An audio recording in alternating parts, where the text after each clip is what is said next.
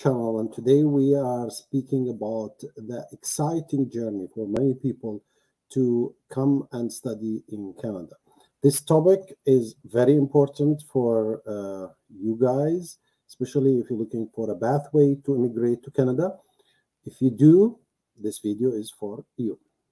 So let's speak about Canada. What is exciting about Canada? Canada is a breathtaking landscapes, beautiful country, welcoming culture, world-class education institution, which is very important for many people.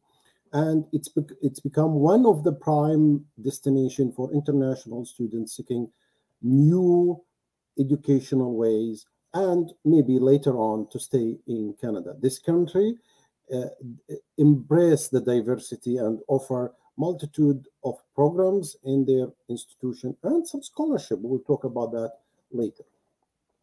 So for anybody who wants to come to Canada, the first step is to think if you want to study in Canada or not. Okay, why? Because the application is not simple as another countries. Second, the price is a little bit high. Third, yes, there are challenges in Canada. For example, people coming from warmer weather.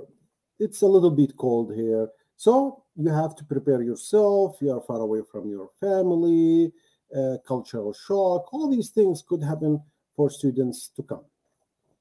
So when you decide and you know your capacities that you can study in Canada and you would like to do that, you will start with your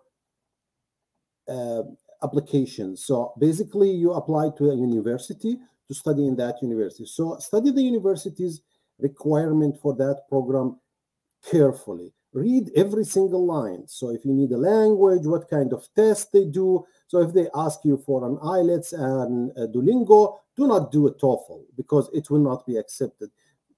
Read through all these lines. Every university in Canada do have their own requirements. So this is very important. Secondly, you need to know the programs you are going to. So most of the people do not care a lot because they want it as a path for the immigration. So you have to study in designated universities or schools or institutions. So not every single certificate or diploma in Canada can lead you to immigration. However, most of them, but some of them do not. So you have to know where you're going. Then the second thing is the tuitions. Tuition are very expensive. We will speak in the end of this video if you want to stay what are the most or the cheapest universities for international students. I tried to find the cheapest ones for you so you can find these universities and try to contact them. So when you found the program, you contact the programs, you send them the application fees. If they accept you and they want to give you an offer, most of the time they will ask you for the first semester to pay. Why? Usually this did not happen till recently. Many students coming here do not go to the university or the college they applied for. They start working or doing illegal things here, staying without studying. However, they already booked a space for you, a place for you. So they lost that semester. So now they are telling you, if you pay us, we will give you the acceptance letters and the letter for immigration. And if you don't want to study or your application was refused for somehow, we can refund you. But if your application was accepted, we will not refund you. And they will usually refund you the fees for the semester, not the application fees. So you have to remember that. Okay, that's the first step. So if you got your application, everything is good, you have to attach a letter to the university telling them why you want to study there, why this university, why these programs. So all of these things are very important. Maybe they need your high school or the previous degree you had. All these small things are important. So then you can contact an immigration consultant or you apply by yourself for the immigration to take or to have the visa to get to Canada. So there is a studying visa. You apply for this visa through the portal of IRCC. Requirement mostly is your bank statement. It's very important to have a strong bank statement because they need at least a year or two in your bank statement or your parents' bank statement who is supporting you to show that you are capable of studying in Canada. You can't show them that you have only 10,000 Canadian dollars and say, I want to come to study in Canada. It's not enough even for tuition fees. So they want double of your tuition, at least 25,000 to live, plus the tuition fees for the first year. I would say if you have more is better, okay? Then you need an application, you fill the application, and you need to fill a letter of interest in study. So this letter, you do it yourself or with the help with an immigration consultant. Basically, you tell them about yourself, background, why you need to study this program, what is waiting for you at home, for example, a job offer if you have from a company that will employ you if you come back with this degree, that you have enough money for this study, blah, blah, blah. All these things are very, very important for the immigration employee to read that you have everything, okay? Then third, you send this application. If you receive it, they will ask you for your fingerprints. You do it, done, okay, you get your visa. This is your visa, not your study permit. You will get your study permit when you enter the first border, which is the airport, so usually Montreal, Vancouver, Calgary, or Toronto. So one of these airports, you will meet immigration employee, and they will print a paper. This is your study permit. So the difference between study permit and work and visa are very important. Study permit allow you to stay and study in Canada. So you have to study if you have a study permit. You cannot say, okay, I want to wait for another year. Okay, I'm already here. Let me work and do nothing. If you have a study visa, it will permit you have to study. The study visa allow you to exit and enter the country. Okay, so if you want to go back to your country, you have to see that your visa is valid for that period. If not, you have to renew it. Study permit, you can renew it every single year or 2 years, depend on your study programs. So I hope you understand the difference between the two things. Then later on, if you move to Canada and you start studying, you will have a permit to work on the campus for 20 hours. They changed that rule somehow. 20 hours in the campus and unlimited outside, 40 hours, that I would say the unlimited. But you can work outside. You have to dig in the information. This is August 2023, so they could change it anytime and without further notice. Then you have to start your program. So what happened after you study? How studying can lead me to immigration? How can I stay here and have my PR? This is the hardest truth that not many people tell you, but I will try to make it easy. So study will allow you to stay after study and have a postgraduate work permit.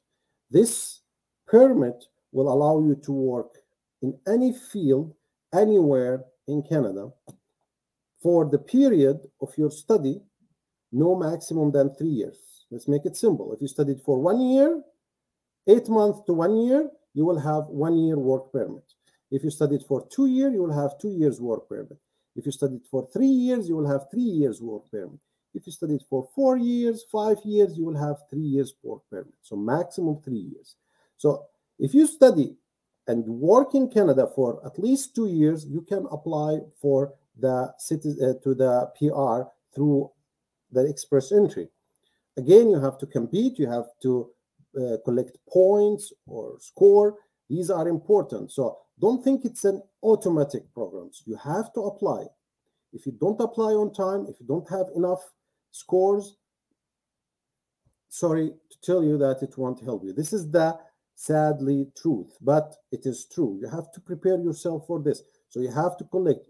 I know people coming at age 40, they want to study, and at age 45, they want to apply. They already lose a lot of points because of the age, because after 45, you have 0 points for the age. So yeah, they collected some points for studying and working, but they lost a lot for age. So you have to find somebody who help you with collecting or counting the scores before you do this. If you want to immigrate, if you want to just to study and work and go back home, that's different.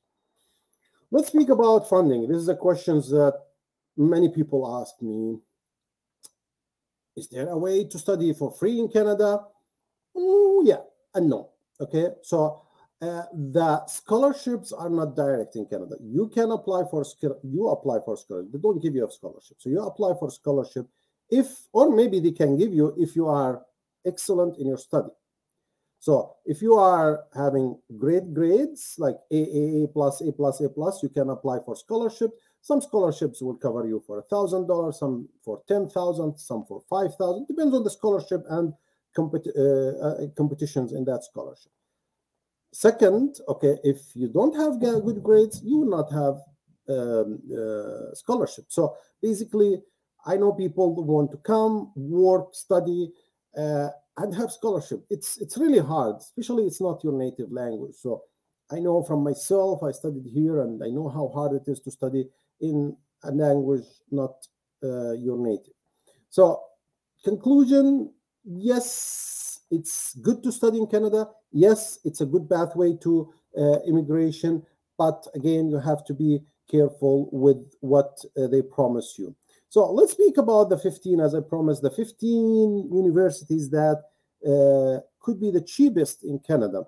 The first one, and I know this is for so far the cheapest one, the Memorial University of Newfoundland. The place is a little bit far. It's in St. John's, a little bit cold. They have more than 300 international students. The tuition is around $11,000 per year, Canadian dollars for students. So it's not bad, yeah. But again, it's one of the cheapest. If some universities in Toronto or Montreal could reach $20,000 a year easy. Then Canadian Mennonite University, it's another university in Manitoba, which is divided in 5 colleges, and they have many undergrad and degree programs. Then St. Stephen University, which is tuition is around $17,000. Again, you see, double the Sun Memorial. It's located in New Brunswick. St. John, St. Thomas University, another 17,000. That's the average, guys. Again, depends on other programs, and it is in New Brunswick too. Tyndale University, 16,000. University of Manitoba, 16,000. University of Manitoba, one of the greatest universities in Canada, is cheap. It's in Winnipeg, and it's the largest in the province of Manitoba.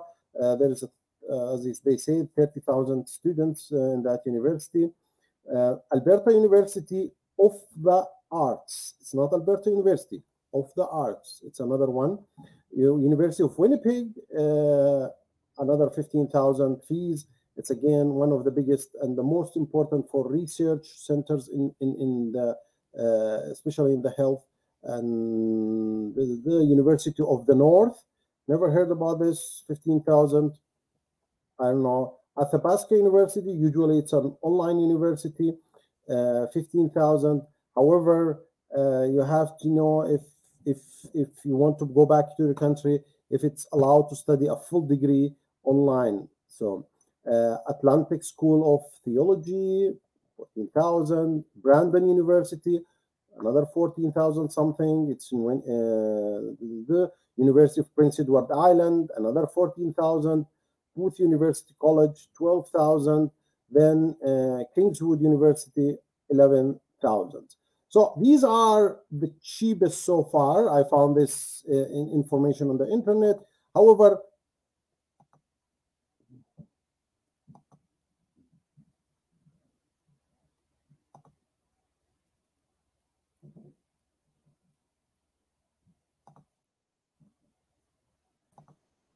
I'm sorry.